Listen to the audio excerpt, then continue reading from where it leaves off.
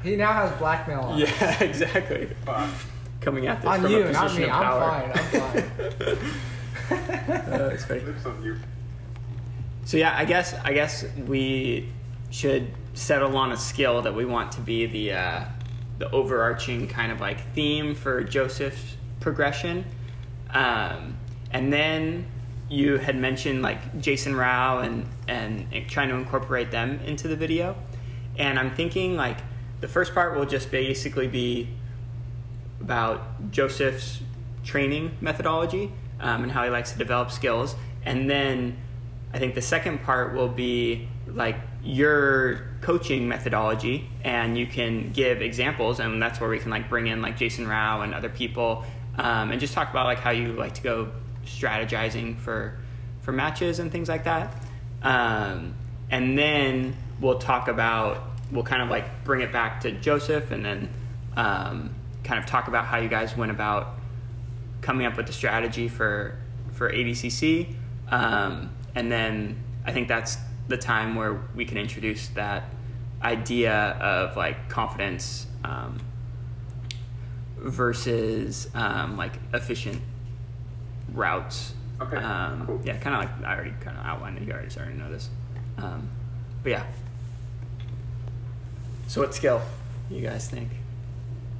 Okay, yeah. Let's stay with what we were talking about, because one of the most important skills that we worked on for ADCC is not getting entangled. So I think we should go with this as the first skill. Okay, yeah, I'm not opposed. Another one I wanted to talk about, Demo, was also the staying on top, because this I think was also something fairly notable, especially in the Taza match. I think we can probably talk about that a fair bit. Yes. Maybe there's a way to like combine the skills, like in the sense that like you want to put like pressure on your opponent to prevent them from standing up, but you don't want to allow them to get underneath you and start to enter into your legs. So maybe there's a way to combine those two skills and talk about them in a way where you're trying to avoid entanglements while also preventing them from standing up. Might be the way to approach it. The big issue with that is, like, you have to choose one over the other. You can also do 50-50, but then you encounter both problems of the styles. So if you want to keep people down, you need more connection, right? So you probably need to be a little bit closer. And if you don't want to get entangled, like, it comes at the price that your partner can't stand up.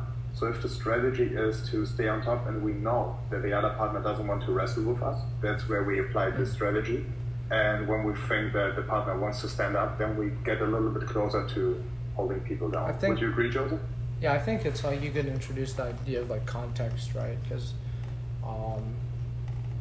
especially we're more geared towards one versus the other in different contexts. So like a good example would be like Tommy versus Taza. One was clearly trying to get up a lot more than, and then even with Mateus as well, right? Like Mateus wasn't, like, there were a few attempts for him to get up, but they weren't as like persistent as Taza's. And you could also make the contrast to Lang, who that really didn't try to get up at all. And then like you could say, okay, the context of the situation will determine also. But, yeah. So I would say let's start with the first skill, right? Okay. So, yeah, do you ask questions, or should Jozef talk, or should I talk? Like, how should we do it? Yeah, maybe we just have a conversation. I'm thinking, ideally I think it would be less of me talking in the video, and my voice is just kind of used to make the transitions better, or maybe like, highlight some like details or something that I see while I'm assembling the match footage or something like that. Okay. But I would prefer to basically have you basically just talk about your training method, and then I can assemble footage around that. So do you want me to like ask questions or what? Yeah, maybe some prompts. Yeah. Yeah, and maybe we can start like with the script. It was in the beginning that we talk about the skill that Jozef really needed to win ADCC trials, right? So maybe I can start with that, and then Joseph will elaborate on his training methods to develop that skill. I think that's a really good idea. Yeah, I just start. So Jozef Chen is, in my opinion, one of the most skilled grapplers in the world. I already knew that when I rolled with him the first time, like when he was 17. Like, don't look at me, bro. Don't look at me like that. Bro, you're saying it like. Saying it like an AI bot. Yeah. It's like I have a gun pointed at your head. He's like, Dima, make sure to say the right thing. Jozef Chen is one of. He's one of the most skilled jiu-jitsu practitioners that I ever saw, and not only because he like looks stuff up from instructionals, he does his own stuff. He doesn't even realize it. He looks at loose passing from Gordon Ryan, and then he does his own kind of loose passing, and then I explain it to him, and he's like, "Oh, where did you find this, bro? You're doing it all the time." So he does a lot of cool stuff and stuff that works, and also knows for 80-90% what he's doing there. So that's really unique. But when it comes to competition, he had a big problem to transfer every skill, okay? He had some skills where he was really confident, and the other skills where he should be really confident because he's still beating everyone up in the gym with that, he couldn't bring it to the table. He just couldn't. So I think there are a couple problems with that, but one thing that came up to my mind was he was engaging in every guard all the time, okay? And why was it like this? Because he was really good in it. So it doesn't matter if he engaged in your butterfly guard, your reverse de la Hiva, and your de la Hiva. He could basically put pressure from there and pass you. So, but that's the problem. If you train like this, you will compete like this. So against his biggest challenge, Mateus, he did basically the same thing, and you can't do it against a high-level competitor. You need to adjust your strategy based on their strength, right? So a big part of the training is to not getting entangled. It's not like he's not knowing what he needs to do. It's just he needs to do it every day to have it in his body, if you know what I mean.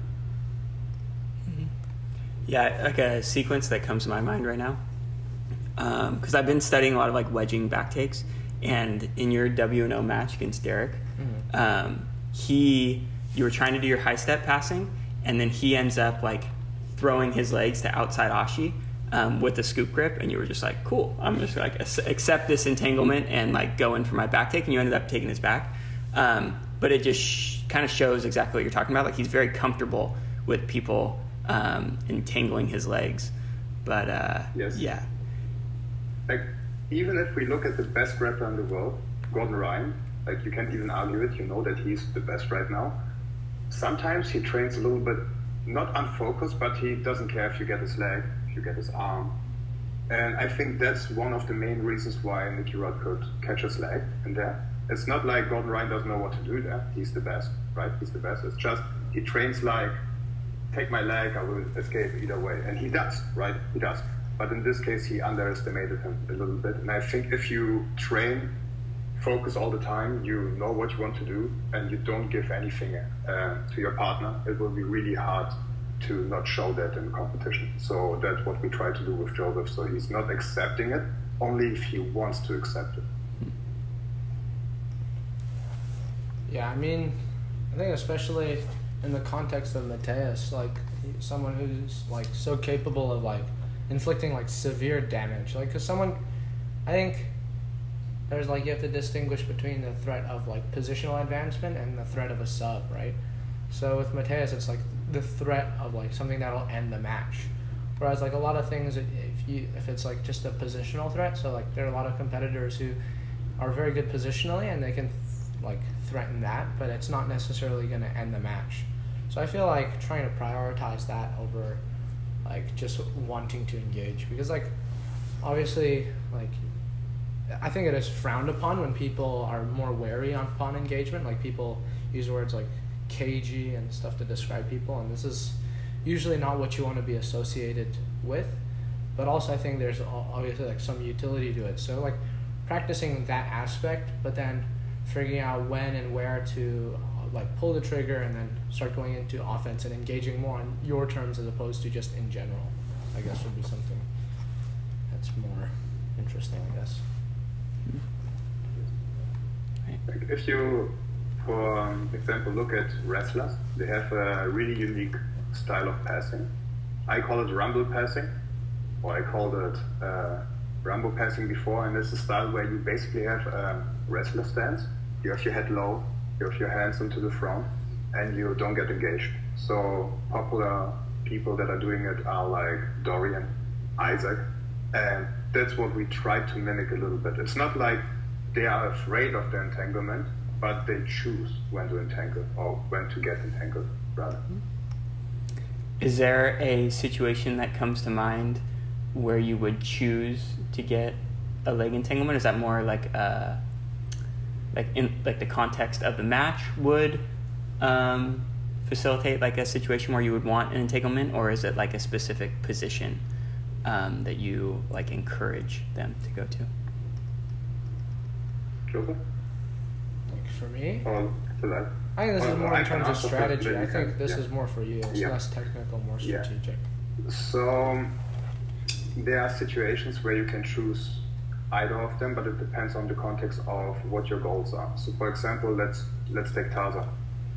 If you're not getting entangled or you're not getting engaged, the threat of standing up is there, right? So I would rather be a little bit closer to him and do my work from there. Or if the lower partner doesn't really have something in his arsenal like a really strong submission. So let's say you have Mateus, but without his footlock or without his heel hooks. I would go in there and try to tire him out, because if they are good in the entanglement, but they are not good at finishing it, and I know that they can sweep me, I would purposely go in there to tire them out in this position. And if you look at Gordon Ryan, especially at his training, you see he's doing it. If you look at Craig, he's doing it too. Like, these two come to my mind and we try to mimic it right now. I call it base training, where you go into an entanglement and you try to pressure from there. So you bring your whole weight into your partner and it gases them out. Even if you look at the recent role of Craig and Joseph, it's not like that Craig is a million times better than Joseph, right? But he tired them out from the entanglement positions, and Joseph is really good on getting there. But Craig is really good on staying there and applying his whole weight and pressure. So in terms of strategy against people like good jiu-jitsu players, but where I know I can put my pressure on and there's not the biggest threat of getting finished, I will go in there. Yeah, and I think also like this is kind of like there's similar tones to like thinking about like different stages of like offense and defense, right? Like if someone gets me into offense, it's like I want to be comfortable not just like defending from there, but also being comfortable staying there, not necessarily like having to panic or get out. Because I think this is a lot of what you're referring to. Like I think this type of base training is good because you're basically practicing working from not necessarily working, but being comfortable in a disadvantageous position or like in your opponent's guard. We can like argue on like what would be advantageous or disadvantageous, but trying to make it so that it's no longer like them winning because they have the guard, but almost that they're getting tired because they have to keep it in place. So I think like if you can make a position that was once previously like let's say very like effective and useful and dangerous, and you can kind of like negate it, then I think there's a lot of like utility in that and how you can start looking to deal with your partner, not just in terms of like how you deal with their attacks, but also how you can start to look to move from there. So was the strategy going into ADCC like avoid leg entanglements as much as possible, and you kind of trained that more, or was it this type of base training where you're kind of comfortable like managing their leg entanglements? It sounds yeah. So the thing is, especially for Joseph, the biggest thing was the mental barrier, especially against Mateus. So you have to think about it. If you go in there as a teenager to your first major tournament and there's a guy that literally breaks your foot, right? This will stick with you. And I think like we both knew that this is the biggest heritage, right? So I was thinking we need to structure the camp, especially for Mateus, to be honest. I was confident that Joseph is good enough to beat everyone in the 77 division, but I also knew we need to beat the mental barrier. So that's why we trained of not getting entangled. but we wanted actually to get entangled with most people. I think the only two people we didn't want to get entangled was Tommy and Mateus. Tommy, because he's really good with his matrix style type of guard, especially if you high step pass. Like, you can watch the stuff on B Team, I think. It's Nicky Ryan with Tommy, and you see Nicky Ryan lost the high step, right? Nicky Ryan is one of the most gifted passers in Jiu Jitsu, but Tommy entangled every time. So every time Nicky did a high step, Tommy entangled. So we wanted to avoid that, and I think Jozef did it masterful. So again, to answer your question, we only structured the camp basically for Mateus, and because Jozef spent his whole life basically getting entangled. So just that he's prepared. Everything else, he was already prepared. He's prepared to go in there and give your leg and stay happy. So that was the reason behind it. Yeah. Yeah, I mean, I think a lot of what helped was like skill selection or like move selection, because I feel like a lot of the times, like, a lot of these approaches are contradictory. So like engaging and then also being wary of engagement are almost two opposite ways that you can start looking to approach passing. But then like picking the appropriate time to do what, I think, was one of the main things. Because a lot of people will say it's like, when you compete, it's like you want to bring the opponent into your game, right? You don't want to think about what their game is. But I also do think there's some validity to it, especially the better your opponents get, right? So like, especially for someone like whom are specialists, you definitely want to try avoid it. Obviously not to compromise your own game, but just so that, let's say, you don't necessarily play where they're very strong. And I think like what helped me a lot was obviously the training and like some degree of like the mental barrier, but it was also just knowing in which matches what techniques I would use. Because I feel like there's almost like, just because I've enjoyed studying a fair bit, but this also, like, I feel like as a result has created a situation where I'm almost too whatever, or like too carefree in whatever techniques I choose a lot of the time. So like, it'll sometimes just be, okay, I feel like I can do this. It won't be, okay, what's the most optimal, or what's going to be the easiest path to success, or the safest path to success. It's like more what I feel like I'm going to do. And so like having that degree of guidance in regards to, okay, in these matches, these are where we can display our game, versus this is where we're going to have to like kind of tone it back a little bit. And it would change for certain matches. Like we said earlier, like obviously like Mateus and Langnecker, we definitely wanted to avoid getting entangled because their strength in the entanglements, right? So just figuring out when it is appropriate to do like this and that. And like something else that was like helpful, which is a similar tone, was like Dimo was really trying to emphasize my wrestling. So that, like, for example, like in the match with Taza, I wasn't necessarily confident in the wrestling, but he was like, just because he seems like a very like competent wrestler, so I was like, oh, maybe I'll just pull guard. And that kind of carefreeness was something that he like just shot down. He was like, okay, no, we're not gonna pull, even if we encounter some degree of like trouble there. We're just gonna like keep going with that game plan, because he was like, okay, he thinks I'll be able to out wrestle in that match. So not having that back door of, okay, fuck it, I'll just pull guard again, or if I feel like there's a little bit of an obstacle, just like kind of being persistent to some degree. If I remember correctly, in the Tommy match, you did quite a lot of loose passing, even though you were worried about getting entangled. And it seemed like the only time he really entangled you was when you had like a near side underhook and he had a scoop grip, and you like really had to work to get you entangled, and then you were out of there like relatively quickly. Is there maybe a strategy or like a technique specifically that you avoided? Because like from my perspective, it looked like you were loose passing. Maybe you weren't doing like the high step type passing. Maybe that's what you were specifically avoiding. But you speak to that a little bit. Yeah, absolutely. So generally, I like to do like a style of like camping where like, so, because it's basically which leg are you leading with? Are you leading with your inside leg or your outside leg?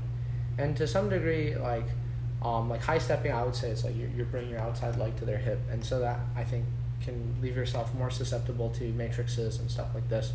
So I was really trying to drive in with my near side leg, which from there I really didn't think there was as much of a threat of a matrix from there, and really trying to crowd his near side leg in that case, or the leg that's closest to me, because that's what's going to be doing a lot of the entangling, and like it's going to be like the first point of engagement. So if I'm able to just keep that out of the way, so like I would often play with it at my hip, especially when I was at the start, like I'd try to flank and then kind of keep that foot out of the way by crowding him. I think like something I like to think about in terms of loose passing that I'd say is maybe a little bit more unconventional is the range that I like to play at. So I like to play at a fairly close range, and this is a little slightly off topic, where when I flank my partner, if I feel like I'm too far away, depending on the range, it can be too far that they can't use my body to retain guard, but sometimes, usually I'll be at a range where they can entangle me to some degree, and then they can just re-guard to square up to me. So I'd rather stay so close in that they're not really able to pummel their legs back in. Or like similar to you're saying, like with the rumble passing, like where you're managing the range. I think it's easiest to do that style of passing when you have a noticeable wrestling advantage. So the examples you gave, I think this type of passing where you're very wary on engagement, it does leave the opponent the opportunity to heist, right? And this is something generally I don't want, like just because I wouldn't say wrestling is my strong suit. So I would really like to engage and play super tight in this regard, so that so for example in the match with Tommy, I kept my outside leg fairly far, but my near side leg, like as much as I could, like crowding him until like he did push me away a few times and I had to really like change directions. But when I was in there, I was trying to be really in the pocket so that his legs didn't really have space to make frames and push me away, if that makes sense. Makes a lot of sense. It's kind of like it seemed like you did a really good job of balancing the like you said, it's kind of like two opposing things, like not getting tangled versus like letting people get up, it's like which one do you choose? But it seemed like that's a good way of kind of playing the middle ground and kind of balancing the two, like you're in close enough to kind of keep them down, but kind of managing their leg entanglements well. I think that makes a lot of sense. But again, that's the thing. Imagine you have an Isaac on the ground. You will not do 50-50. You will engage, so he can stand up. So it depends. Right. And with Tommy especially, like the game plan was no high stepping, outside passing left to the right, force him to the right hip, go to the left. So I really thought this would be a hard match. That was my, there was my mind. So when Jozef got the body lock on him, I was shocked. I was really shocked. I was really shocked. I think a lot of people were shocked how he passed him. So that wasn't even the game plan. I thought like we will just win the decision or win maybe with 2 points or something like that. But Jozef was like, nah, fuck that, I'm passing him now. He just beat Mateus. He was on top of the world. Yes. Amazing. The wins are appreciating over time. Yeah. No, but yeah, I mean, I think at least the way I view like my game in that sense is like I try to use the loose passing to open up the tight passing, because what they're gonna have to do is they're gonna have to like extend, establish frames, and that's gonna create more space for me to start looking to now like start getting like near side underhooks and stuff like, and like pinning their shoulders, right? So I'll try threaten one to open the other up and vice versa, right? Like let's say they're playing tight, I don't really have the opportunity to get underhooks, then because they're like so contracted, they don't really have a good ability to make connection on me. So then I can start looking to flank from there and work in this regard. So I think like kind of the contrast between the two, you can kind of like play between your opponent's reactions. I think a lot of like a common theme here is like based on what your opponent is doing, trying to act accordingly. Like so that's like I said earlier, it's like not really trying to enforce like my like specific part of my game, but having a game that is kind of flexible enough to work around certain reactions. So like whether they're tight or they're loose, or if they're really trying to stand up, or if they're not really doing so, and we have to be more wary on engagement. I guess another potential question, I think that will fit well, would be when you two started working with one another, was there any like specific hole in your game that you were hoping Dima could help you with? Or basically what did you think like having a coach come into your training? How did you see that helping you? So like I think we made this agreement when we were prepping for trials in New York, and he was helping his other student Linus train. And I've always like talked to him about technique and stuff like this, and I found like he's pretty good at breaking down matches and basically seeing things that I don't necessarily see.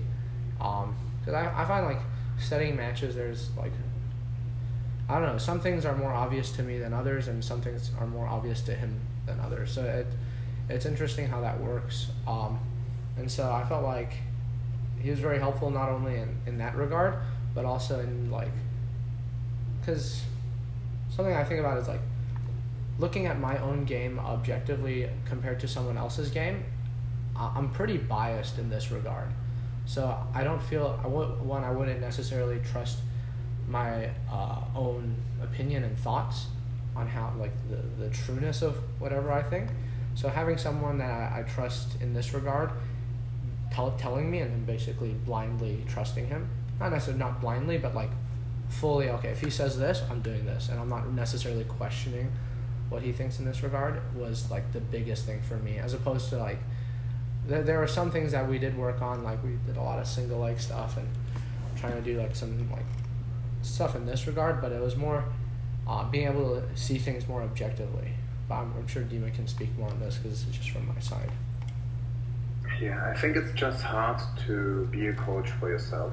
Like, Jozef is a smart guy. He's a good competitor, he's good in Jiu Jitsu, and he's also a good coach. Like, he could break everything down for most people or for all people and have a good strategy. But it's hard to do it for yourself, especially if you're someone that has a lot of technique, a lot. Like, Jozef is good in so many things. So my biggest part was to select it, right? I needed to select it. He's like a kid in the candy store. I want this, I want this, I want this, I want this. No. You're eating and then you get your sweets. And basically, no, for real, that was what I did. So I maybe helped him 5 to 10%, but I think it's necessary to see the whole picture, because sometimes you lose yourself in your own game. Basically, that's it.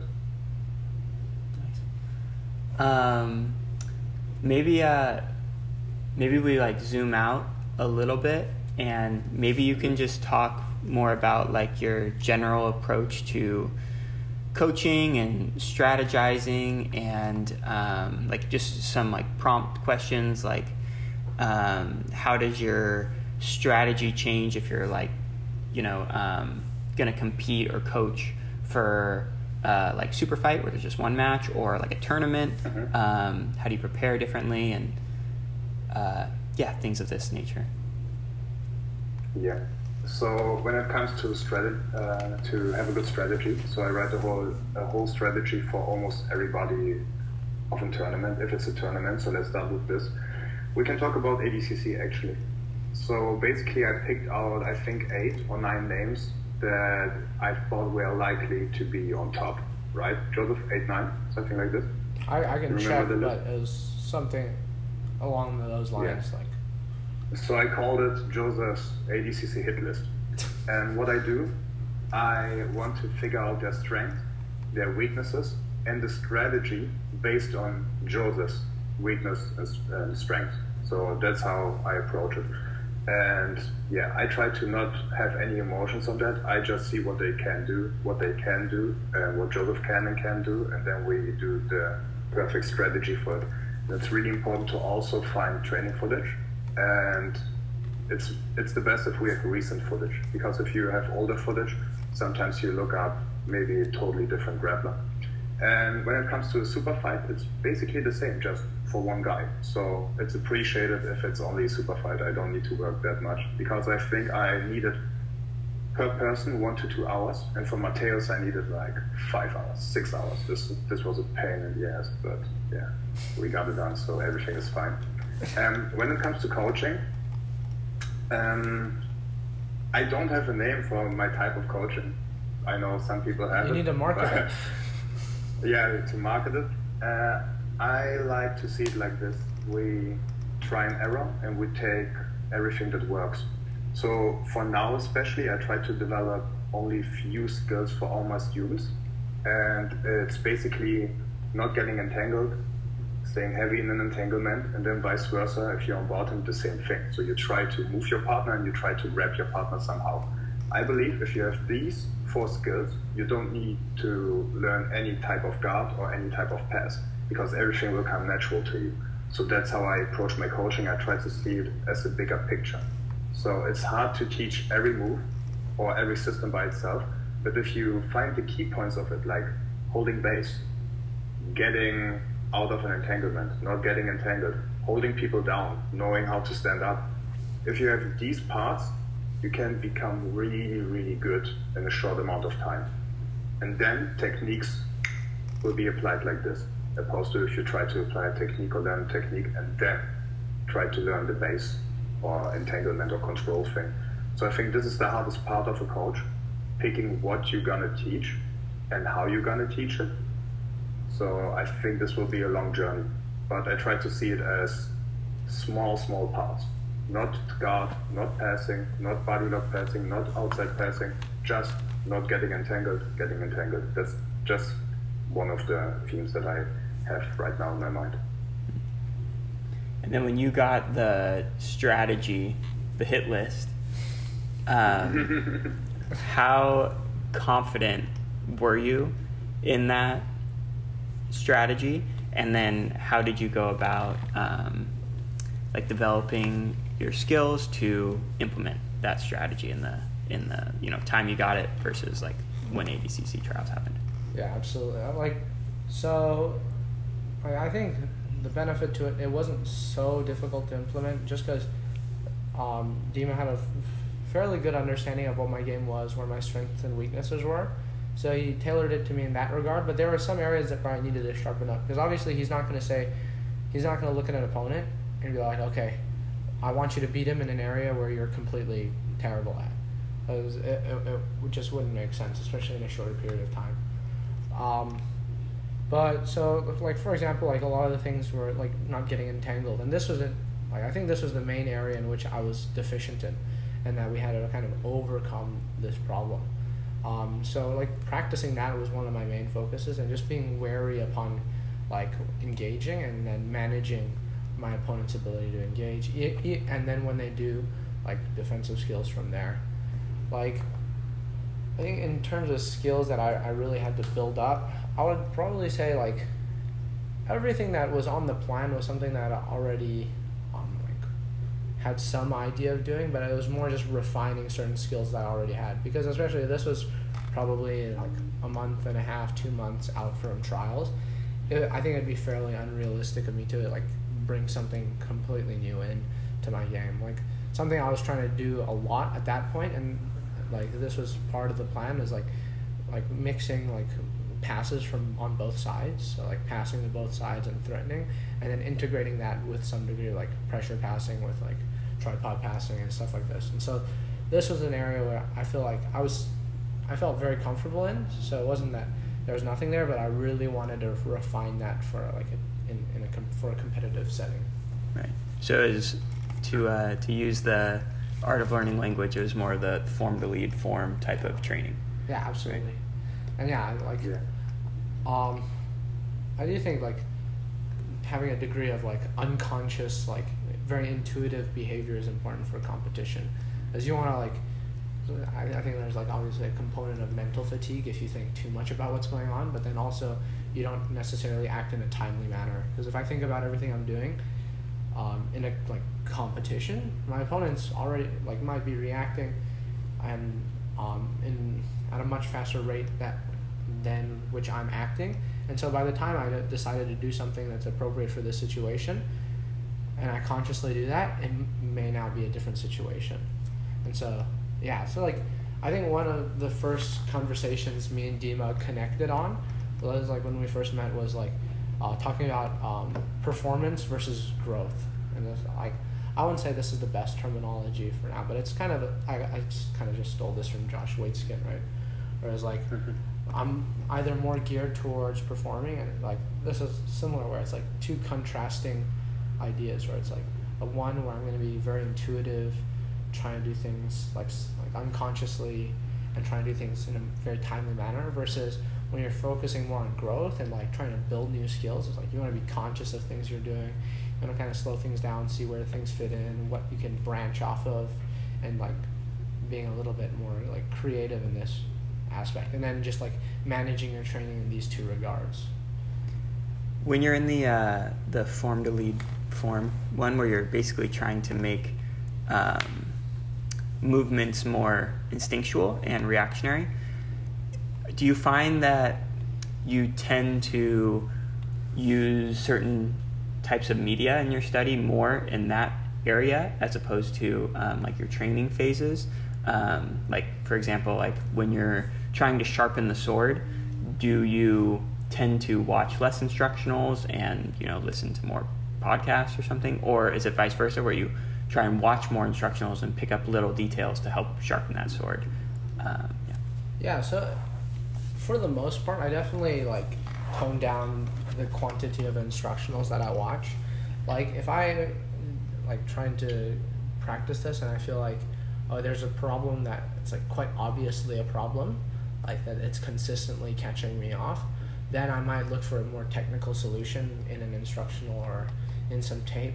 But otherwise it's more like I'll be thinking about more how I want to move and how I want it to look more than like what is like the practical solution to some of these problems, because this is more subjective to me, I guess. It's like I have an idea of like I'll watch a lot of things, especially in the lead up to comp, and see like for example like some wrestlers or some like Jiu Jitsu practitioners, and I see how they move and I want to like try mimic it to some extent, because they're doing things in a very timely manner, and they're doing an appropriate reaction to respond to whatever the opponent's doing, and doing that in a fairly like intuitive way a lot of the time. So like you see a lot of like Hafa and Gi, like they do a lot of this type of stuff where it's like very movement based, but very appropriate attacks, I think, right? And similar, like Gordon is like almost like a different thing, because it's like I think there's almost so much of a skill gap that the timing isn't, obviously I think his timing is good, but I don't think you need to be as quick and as intuitive when you're so much better than your like opponent, if that makes sense. That was more like, I'm not so clear on my thoughts on what I just said, and that is like kind of like I'll watch more highlights and stuff like this, but I don't know, that's just the feeling I have. And then how about when you're in the other phase of training, like, or in the training phase where you're trying to like develop skills? What is your like other types of media that you find most helpful in that phase? Podcasts, instructionals, whatever. Yeah. So, like, I think at least just to answer actually the last question a little bit, because I didn't really touch on podcasts, but podcasts are usually like what I do more in my downtime, surrounding jiu-jitsu. So. Like, obviously, I can bring stuff onto the mat from, like, listening to podcasts, but I find that a lot of it is, like, more of the things that aren't necessarily, like, technical solutions, because it's hard to convey technique through an audio platform. There's all the things surrounding it, so, like, certain ideas, like, obviously, like, I learned, like, a lot of I got Josh Waitzkin Art of Learning from listening to a podcast. So a lot of these things in, like, how to learn or how to approach training, or even like competition mentality from like podcasts, because then I don't necessarily need all of my focus to like be able to consume this type of media. So sometimes if I'm like on public transport, or if I'm like cooking or something like this, then I can consume this type of media, as opposed to like when I'm like more like growth, right? Obviously these things will still be there, but now it's more of like I'm taking a more active role in what I'm doing, where I'm like really trying to see, okay, what is someone doing? when are they doing something, and so on and so on. And it'll be a lot of tape study or like instructionals where I'm trying to figure out the more like nitty gritty of what makes up the technique, if that makes sense. Makes total sense, yeah. Maybe to go back to Dima here, maybe do you want to give just like a more, just to kind of like touch on some of your other athletes, you know, like Jason Rao and other people, maybe just a more general approach, maybe, or I don't, because I think you did a good job of explaining, honestly, your coaching methodology. So, yeah, I guess, is there anything else you wanted to add about that? Yes. So, like right now, I'm in a pretty weird stage because people of all levels are working with me. So, for example, Jason Rao, it's not like I'm his coach. He's asking me for strategy, and he wants me to be there for tournaments. And right now, we're also there where he asked me how he should train. Like, he will not do it 100%, but maybe like 5% of my input he will implement in his training. So, yeah. And with Jason, like, we were at the trials at the East Coast trials? Right? East Coast trials. So, and basically it was pretty weird for me because he didn't train like I wanted him to train, so we didn't talk about it. And he was like, Lima, can you help me like strategize and prepare me for trials? And I'm like, of course, but I need to be there. And he's like, yeah, sure. So I was flying to the East Coast trials, and at the warm-up area, I was already figuring out what the problem was with Jason's performances.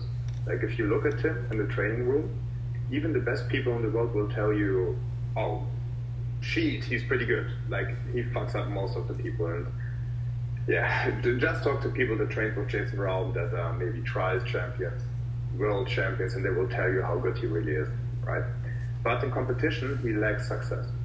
So at the warm-up area, he was warming up, and I saw that he was just sitting. He wasn't even standing up. He wasn't going to his knees. He was just trying to do a leg lock, and then if it's not working, he stopped. And if you look at his past matches, that's how he competed, right? He tried to get a leg lock. People disengaged because, oh, it's Jason Rao. He would probably leg lock me, and then he's just remaining seated. So at the 2 minutes mark of the warm-up, I was telling him, bro, just stand up and run them over. You are one of the best passers in the world. His passing is way better than his leg locks, and his leg locks are amazing. Nobody wants to be under Jason Rao.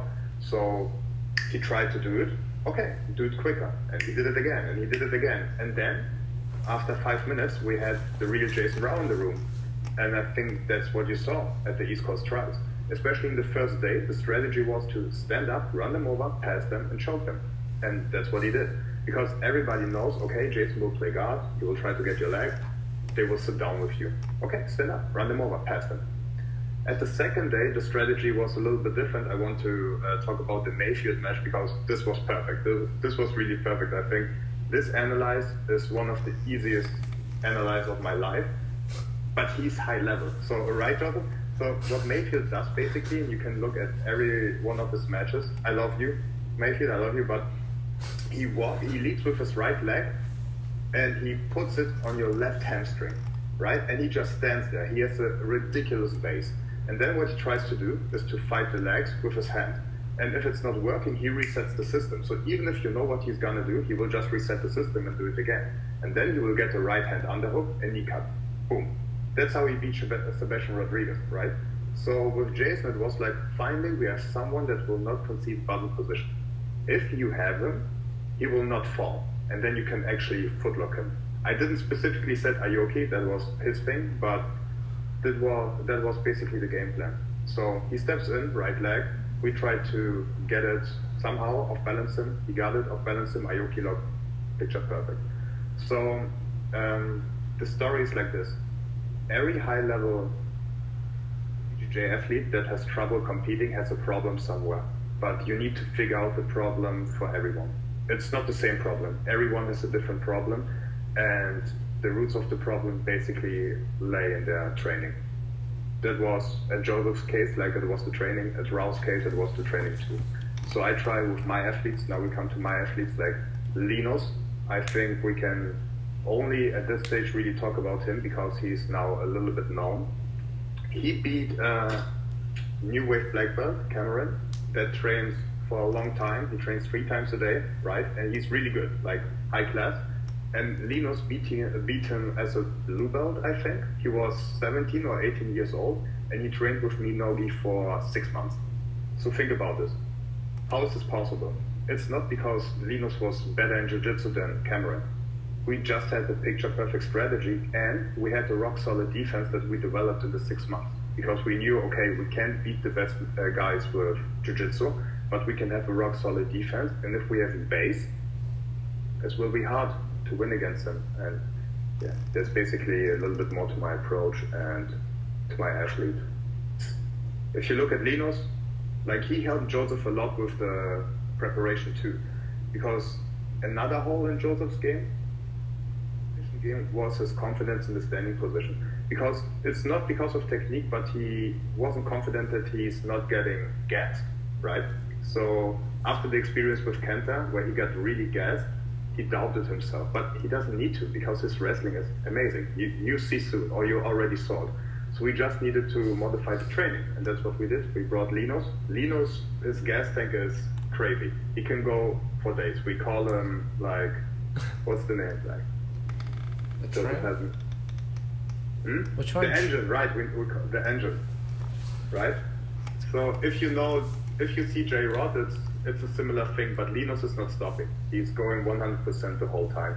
And we did that for Joe's preparation also, being there in a single leg, tiring him out and getting him confident. So if you have a problem as a competitor, and you're really good in training, but you can't put it out on the stage, you have a problem somewhere, find it. And it probably to 99% of the time lays in your training. Makes total sense.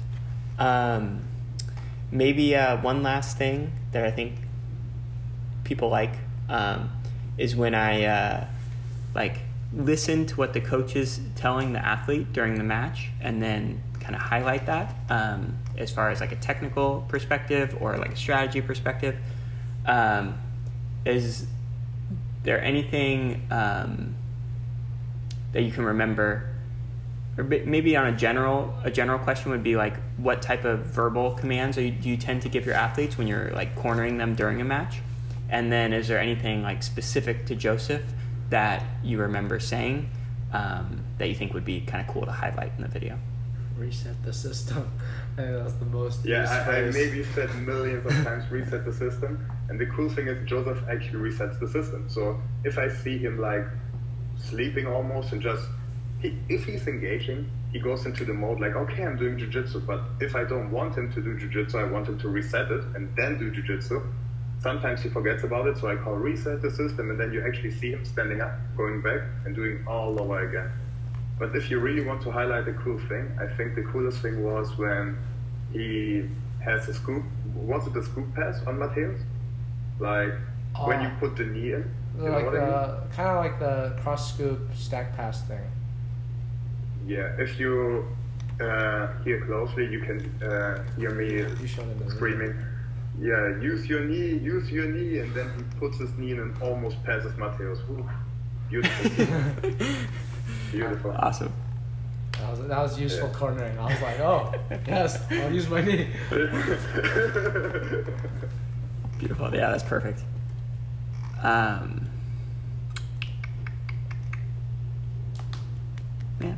I had another question, but I just forgot it. Anything else you can think of? I think something cool is like, Jozef was really, like, I don't know how I could put it right, but yeah, he was worried and anxious. And after the Matthäus match, he was like, he's coming up to me, he's like, I think I can win this. Can we win this? And I'm like, don't think about winning. So that was a cool moment too. Like he became happy all over again. It's like, we can win it, we can win it. And yeah, sometimes we need to slow things down to concentrate on the next opponent. One at a time. That's funny. I remember the question. Oh, sorry. Go. Yeah. No, yeah, you go. Yeah. Even I was really confident that he can and will win it. when I met him, when he was 17 years old, he talked about like, oh, maybe I can win trials. And I was like, I think you will not win this trials, but like in 2 years you will win it. That's one of the first things I told him. And so I really knew it in my mind that he will win it. I really knew it. But when it actually happened, you can see how happy Jozef is. Look at me in the background on his final match. I'm like, fuck, it actually happened. What the fuck? I could see it. I could see it in front of my eyes. So I knew it. My main job was to tell Jozef what I saw and that he believes in it. And I'm really lucky that I found Jozef because he actually believes in me. And so he believes in himself. And he blindly did what I told him. And it was perfect. And again, I'm not telling him everything that he does. He already knows it. He already does it. I maybe give him 5%, 5 or 10%. And because of Jozef, because he listened to it, like, that's a good athlete. Amazing. And everything worked out perfectly. Beautiful. Yeah, no, it was pretty apparent. I called it out in my video, but like, yeah, it was cool to see. Like at the end when like Jozef used like the Uchimata to like take Taza down, like everyone was like, yeah, and then he tried like that backstep and everyone was like, no. everyone was on Josef's team for sure. It's cool to see. That was a fucked up scene actually, because I was screaming Uchimata, and then he landed in the back position. I'm like, oh shit, what did I done? But I'm really confident from there. If you see Jozef in this position, oh no, I will not give the secret out. No. Get him in this position. He's gone. He sucks there. Yeah, you could tell he was confident when he was trying to backstep on Taza. It's like, yeah, he's feeling it. I guess one question I think will like, I think kind of tie everything together. Going back to like where you were saying like reset. When like were you saying reset basically when you felt like he was getting too close to a leg entanglement that you wanted to avoid? Was that kind of your cue to say like, hey, get out and kind of reset the system? Yeah, so it's not like I'm not confident that he can win there, but the best path to win against Tommy and Matthias, I think I only did it there on these two, is to get away, have a little bit of distance. We know that they will not wrestle up, right? Tommy maybe, but he was a little bit closer with Tommy. And then you grab the legs, you fake to the left, you go to the right. And from there you can do all of your jiu-jitsu. Like, not that I'm not confident, but the best path in my opinion was to stay outside and then go in. We go in on our terms. And I just to add on that, I think a lot of, like, especially resetting, like, at least from my understanding, a lot of the time it was when we ended in a more neutral passing position as opposed to putting someone on the back foot. So I think resetting it, resetting the system per se, we were much more able to elicit a defensive response on our opponent's like end. Because if I just stay in a split squat, this is kind of a position where my opponent can chill, recompose themselves, and figure out, okay, how am I going to attack from here? Versus when I manage to reset and I go back into I think this is like the whole selling point on J-point camping, right? Because you have to elicit like a fairly strong defensive reaction. So basically trying to do that over and over and not just, okay, I'm going to split squat, I'm going to chill here a little bit. I'm going to give up the split squat and go back into camping so that I can really try to, like to some degree, like try to fatigue them, but also just keep them in a defensive cycle. That makes a lot of sense. I can see the footage in my head. Yeah, nice. But yeah, anything else you guys want to add? I think it's good. Not really. Or do you have something? Yeah, I think pretty comprehensive, I guess. Right. Yeah, we were really professional, right? Yeah. Right, Jozef? Yeah, we could have gone a lot worse. Yes, we did a good job of, not going too far. We have a tendency to like spiral into very retarded conversation. With him. Yeah. But luckily not in front of a camera. Like, I think on the way to trials we almost killed each other because we had a debate about who's smarter, Einstein or Tesla. Yeah, we hate each other. What were who was on whose side? We settled it. Who was on whose side? Like, did you think Tesla or Einstein was smarter? I think Tesla is smarter. Yeah, but we settled because we said Kenta will decide. No, but Kenta has actually a good background for it, right? Kenta has like a I think a bachelor's in physics, so maybe he's biased though. I don't know. But anyways, yeah, I won. He doesn't know Tesla, or how else could he say Einstein? That's true. He didn't know who Tesla was, and then he said Einstein. That's true. You know, the same thing happened to today where he I think I scratched Jay, and then what's it called? And then he's like, look, he did these to me too, and I'm like, I didn't do those to you. And he's like, I don't know. And then I was like, what? That was funny. This is that litmus test question we were asking about the relationship between coach and athlete. Oh yeah. Just individually, what is what's your answer on this? As short of words as possible. So don't go like 10 minutes giving an answer. But Dima, if we asked you, what makes Jozef such a good athlete or a good competitor? That's still recorded. Okay, let me put it in a short sentence or something like this. A good athlete-coach relationship, or a good athlete, is someone that has confidence in what you say and listens. I think that's the biggest part. Having confidence in the coach and listens. Same for the coach, having confidence in the athlete, and yeah, that's basically it. Nice. And I guess to flip it, what makes a good coach?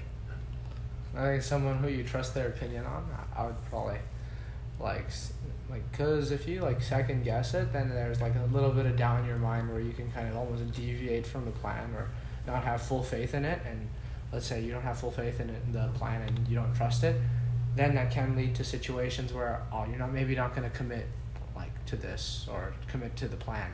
So for example, if something that have happened previously with me, and I've done it in matches plenty of times where it's I'm having trouble in the standing position, I'm like, fuck it, I'll pull guard. This was something that Dima told me, okay, don't pull guard in certain matches, and I would refuse to pull guard, and then that really, we touched on this a little bit earlier, and then that would really force me to not just concede for no reason. And so having trust in his judgment in this regard, knowing that, okay, I trust him, I'll do that, and I'll do it to the extent that I'm capable of, and not just because sometimes if you're not really sure of what your the best path to victory is, you might not wholeheartedly do something. You might do just show it a little bit, but not actually commit to it, and that can lead to a lot of failure in a lot of aspects. I would say. So yeah, someone you can trust, and someone not just obviously trusting them as a friend, but it's more trusting their opinion and their understanding of the game that you're playing. When you said show it a little bit, you flexed your foot. Did you have a specific sequence in mind or a match in mind when you were show it a little bit? I mean, I think actually I didn't even know I did that. But I was just how sometimes in the standing position you'll show certain moves and just kind of elicit a reaction. So I was thinking showing some foot sweep. Gotcha. It's funny that. And one thing that I think is really, really important, especially in the coach-student relationship, is we need to understand that the outcome it doesn't matter. It doesn't matter what the outcome is. We shouldn't have too much emotion about it. I always tell to everyone that I coach or that I go out with is we take our wins like we take our losses. So I think if we think like this, it will be way easier. Then you don't think about, if I do this, I will lose, and then my coach is mad at me, or if I say something wrong and he does it and then he loses, he will be mad at me. It's a bond, and we need to respect it. Yeah, for sure. You guys kind of flipped the question on me, honestly. Make it easier because we're trying to get at a specific thing. But Dima, if I ask just why has Jozef been so successful? Yeah. This is question. Talent needs opportunity. So there are a lot of talented people, but not everyone has opportunity. And there are a lot of people that have opportunity, but they don't have talent. And the third thing, work ethic. Opportunity, talent, work ethic. That's Jozef Chen. Nobody works harder than him. He doesn't have the biggest talent, but he has a lot of talent. And he doesn't have the biggest opportunity, but he has opportunity. So, yeah, work ethic is the biggest trait, but you need all three to make a champion. Chinese sweatshop work ethic. Bro, are you even Chinese? German, like South African, Taiwanese. I thought of that. I couldn't help but say it. And then same question to you. Yeah. Why do you think you've been so successful so far? I definitely think there's a lot of luck to do with it. Like, obviously, like there was I enjoyed it. Obviously, like I had I think a lot of my motivation, like to train and improve in jiu-jitsu was never competition oriented. So it was more just I was curious and I wanted to take it further. So like none of my goals in jiu-jitsu have ever been, I want to compete, like, I want to win this competition or I want to get to this competition. It was never been competition oriented. Obviously, like some of my goals in training can be geared towards this, like, okay, skills like related to ADCC or IBJJF, but the motivation for it came from like mostly like curiosity and just I enjoy like having better jiu-jitsu. I find it very like satisfying and gratifying to pursue like this avenue of thought per se. So like when I find something new, I'm like, wow, this is so interesting. I find it like super fun just to figure stuff out and understand something to a greater degree. So like I'll be working like that's why I also think I have like my game is kind of weird in the sense where it's like I'll play bottom, top, I'll wrestle maybe a little bit, and I feel like that also can end up like that's why I think Dima is helpful. Where it's like I kind of lack direction in some sense, especially competitively, where I'm like I don't know if I'll pull, I don't know if I'll wrestle, I don't know if I'll play top or bottom, and I think that's like as a result of like just how I approach training, because it's not necessarily geared to okay, I'm gonna do this competition, so I'm only gonna do the skills. It's like my own curiosity will make me try pursue like recently I like omoplatas, so I'm gonna play with a lot of omoplatas just because I think there's something interesting there, right? It's not necessarily I really want to win, so I'm gonna. This is like a lot of the reason why my game is the way it is, and I think obviously supportive, like my mom allowed me to do it, so some degree in that regard, like I got lucky in terms of like I got a sponsor when I was back in China, so that helped me come out here and be able to like train and compete internationally. Without that, I wouldn't have been able to make it out. So a lot of like honestly, COVID also. That was helpful for me. Thanks, it destroyed my life, but for you, it was great. It was great for me, honestly. When's the next quarantine? No, but the thing is, I was quarantined. COVID made me better in jiu-jitsu. This should be the thumbnail. But honestly, during the COVID, I was stuck in Taipei, and the borders were closed, but everything in Taipei was fine. So I was training. I had no school. I was training every day. And then also, you could maybe contribute this to, like the prevalence of pirating instructionals in China, where I was like 15 years old. I didn't really have money to buy instructionals, but they're all pirated, so I could watch all of them. So I try to give back a little bit more now. Like I'll pay for like certain subscriptions, but just because I feel a little bit bad. But it definitely helped me back then. So like. I was able to train every day, no school, watch instructionals, and then, that was like my first taste of like training full time. Because beforehand, before COVID, I didn't really. It was just I trained like 2-3 times a week. So, yeah. Just because you said that, you were saying that you're more focused on the process, on the creativity, on what makes you like intellectually stimulated by what you're doing in jiu-jitsu. So. In your process, everybody who competes goes through the anxiety of competing that day. Do you think that I think because honestly, I think most people are so concerned with I have to win, I have to beat this guy, and that's what their main emphasis is on the procedure, but more on the outcome. Like I have to win, and I feel like that kind of makes people shit the bed sometimes, make them like freaked out on what they have to get done. Do you feel like that your approach to it helps you with the anxiety of competing? Yeah, I mean, I've never, like, wins don't really make me super happy and losses don't really devastate me. So it's like, I feel pretty similar. Like, obviously I'm definitely happier. Mateus was a different thing because my foot was pretty injured. So that was like, I was pretty sad about that. But like losing in general, like I've lost many times and I've never really taken any of them too hard. Like, I think a lot of the times that I have lost, it's been because I've been trying to win and I limit my game a little bit. So like, a great example is like my match with Andrew Tackett at ADCC Open. Like that match, I was like, oh my god. First of all, I was like, the day I was like, oh fuck. I didn't really want to compete. And then I was like, okay, with Tackett, I'm just going to try sweep him and win by 2 points. This is all I want to do. So I was just retaining guard and regulation points, and I'm like, I try 50-50 sweep, and then he gets to reverse mount, and I turtle, and he chokes me, and I'm like, ah.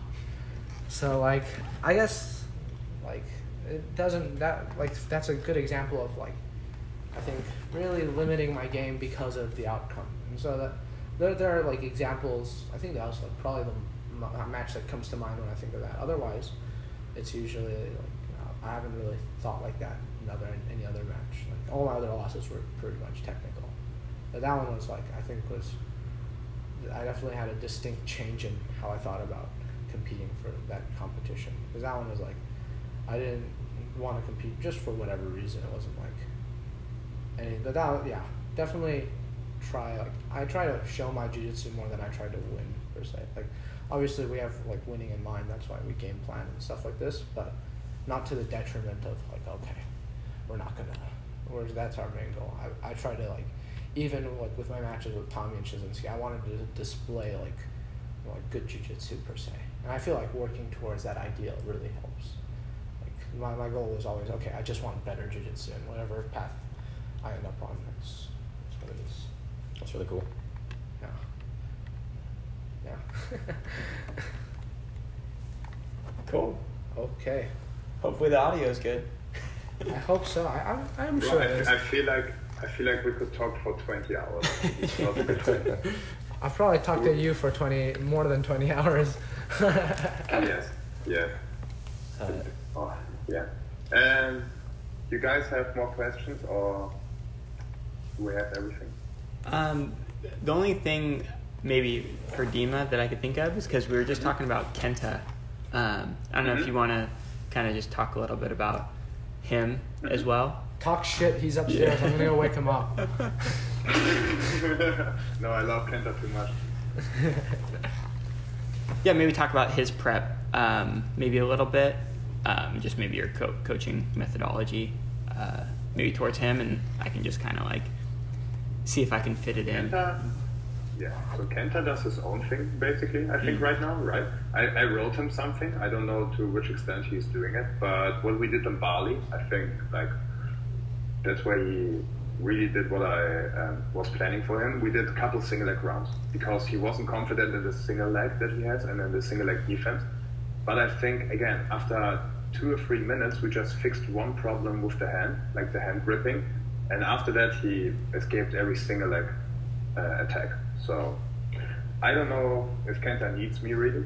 Like, I think he's already the best 77 guy in Asia. Jozef is a German, right? A Chinese guy. So I'm really confident about his skill. Like, he's a really good human being, good jiu-jitsu athlete. He always wants to know new things. He always trains. Like, he's always thirsty for more jiu-jitsu. And I think he will do really good at the trials. Yeah, I feel like, at least me and Kenta, most of our training is like, I'll do something and then he'll do something in response, and then we basically, our jiu-jitsu works less each time we roll, and so we have to like try on like, oh fuck, Kenta did this to me today, I have to figure out how to deal with this. And this is like, basically our whole relationship in jiu-jitsu is just like, because like, yeah, there are definitely periods of time where it's not good for me, and then it'll be good for me, and then it'll not be good for me again. I feel like this is like kind of like the essence of what you want in jiu-jitsu, I guess. Yeah, Kenta is a great addition to us. Like, he's a really great friend, and I think without him, we would suck more at jiu-jitsu. Probably, definitely. But you guys met by competing against each other? Yeah. Fuck yeah. I was like, He fucked Joseph up. Do you feel that when you're walking around the house and you're like, no, fuck that. It's past that point. Now he beat 3 veterans, right? Show me one trials run where someone beats 3 recent ADCC vets. Show me one. I don't think we have anyone except of this guy there. Pretty impressive. Yeah. Yeah. You guys think we talk too much? No, he was good. Almost. I think we almost have 2 hours. I think. No, it's, 2 hours it's probably. an hour and 12. That bad, okay. But probably out of that, only 5 to 10 minutes will make it into the video. Honestly, yeah. I don't know. I feel like the longer form content on my channel hasn't done very well, like view wise. you just put it up there for the folks though, like for the 8 guys who want to I'm watch there, it. I'll watch it. Yeah, that's true. Sick. Yeah. No, bro, it's not true. It's not true. Like today, I think 7 or 8 people out of Germany wrote me, "You're on this new video. You're on the new video of Let's Press More Involved." I'm like, I know. No. So I think you have a lot of fans. I think your channel is one of the best in YouTube when it comes to BJJ. But sometimes the algo is fucking around, right? If you put in something like new school against old school or greatest grappler alive, you have 500k views. It's that simple. Look at your channel. I mean specifically your channel. Mm-hmm. Yeah, you highlighted the one where I said it was like my most controversial title that I still get negative comments about this title where it's like black belts don't use side control or something like that because I basically like twisted Craig's words a little bit. or like this is how you beat Gordon Ryan, right? You're like, yeah. But that's the game you need to play, right? The more people comment, the better the video will perform, and a lot of haters comment more than people that like you. So yeah, that's why it works. Just hurts. I try to go through some. I found a guy today talking shit, and I was like, I put some crying faces next to him. Like, if you look at the video, like we did one video where it was blue belt beats new wave black belt, and the comments were hilarious. Like, that's another new wave. There are plenty of new waves. He's like, this is not a new wave guy. He doesn't even train at new wave. It's a different new wave. You see him training with Gordon. Who is this guy then? dude, if you want hits, just do a video on like on standard jiu-jitsu and just write like ecological method is just situationals. I don't know if you Yeah, stir a pot for sure. What's it called? There was one comment. He's like, "Oh, this guy only wins the same video. It's like this guy only wins a match by not doing real jiu-jitsu. He didn't score no submission." I'm like, bro, you must hate a lot of high-level grapplers for not getting subs. Shit. I'm like, bro. He's got a picture of Underdog on his wall. You also wrote that saying he will never be a world champion. Yeah, because world champions do this, right? Yeah, he'll never be. This is the comment. He will never be a world champion because he's not doing like submission, something along those lines, because it's not real jiu-jitsu per se. I'm like, bro, how? I'm just saying. And he should be shit posting on the internet instead. That would make him way better. Bro, exactly. Fuck, they were funny. I went through a bunch of them and tried trolling them. Yeah, but I can imagine. I've gotten like a few hate ones, and those I still remember them. So I feel I'm sure you must get a fair bit. It's like. It hurt me more in the beginning, like especially when I didn't have like good audio. People would just make fun of my voice so much. It makes me super self-conscious. Yeah, those ones hurt. And when it's just one person, like you can write it off like, oh, that guy's a jerk. But then there's like 7 people saying the same thing. It's like, oh god, maybe this is an actual problem. Cool. Yeah, awesome. Thank you for setting all this up. Thank you for doing it. Of course, I think this helps every one of us. My mom loved your video. Oh, nice. My mom was like, "This video is so amazing." It's like My mom was like, can you please ask him to do this for all your matches? I'm like, Mom, that's not how it works. But she's like, he makes me understand everything. I'm like, great, I'm glad you like it. That might go in this video. Yeah. I'm telling you, you're known around the world, and people love your videos. You need to understand this, that you do something really, really good. Thank you. Like Joseph needs to understand that he's better than you think he is. You need to understand that you're doing really good content. Thank you. Yeah, you're really good at giving people confidence. Yeah, I can right? tell. Exactly. Yeah. He's good at it. I'm also good at shuttering the confidence. Because if you don't do something right, I will tell it. Sometimes I don't have a switch off. Like, you can ask my girlfriend. She's sitting there and looking at me. What time is it there? Almost 12. Midnight. Nice. Yeah, I couldn't sleep yesterday. I don't know why. I have a bad time sleeping recently. I think I overdid it with training and watching tape. I think I only chill 1 hour a day or 2 hours, and the rest I'm sleeping or watching Jiu Jitsu or doing Jiu Jitsu. Crazy. Yeah, Tell not me good. about it. Not good. You would probably know, right? Yeah, he knows. Yeah. I was like, okay, I actually don't watch that much tape. I used to think, I'm like, oh, I watch a fair bit of tape. And then like your YouTube videos, I'm like, when you went through what's the organization, PGF. I've never watched it. I'm like, what is this? And then I had to go through, I'm like, these are all matches I've never seen. I'm like, It's like professional grappling, but then like half to 75% of them are like not as good, and then you have a few guys who are just going to run through it and create highlights, and it's going to be sick looking, you know? it's awesome. You're like, sign me up, dude. Yeah, that was part of the deal when Brandon asked to sponsor me. He was like, Oh, yeah? He was like, I just want to get some exposure to PGF. Oh. And I was like, yeah, I'll watch the event. I'll make a video about That's it. like a sick video. Joseph Chen submits 40 people in a row. Yeah, exactly. I wouldn't have the gas tank for that. You gotta believe in yourself, man. Ask Dima if you have the gas tank.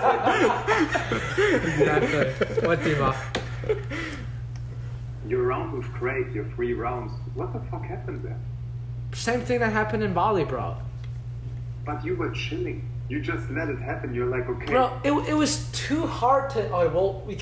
We'll call later and we'll rewatch the whole video. But bro, I can tell you what I was thinking through most of it.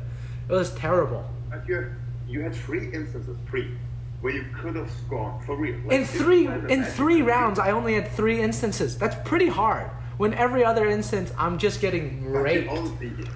Okay, but look at Craig. He was giving it all, and you were breathing pretty fine after the 3 rounds. So you were chilling. I'm pretty sure I was quite tired. Well, no, really? but also I can't be that tired when all I have to do is just tap. You know, it's like I don't even have the chance to escape. It's like, oh, I try to escape a little bit, but there's no more. I can't do it anymore. I don't think he can fuck up a white belt as bad as he fucked up you in the All right, we'll watch it and we'll discuss. We'll talk. Okay. Tell me.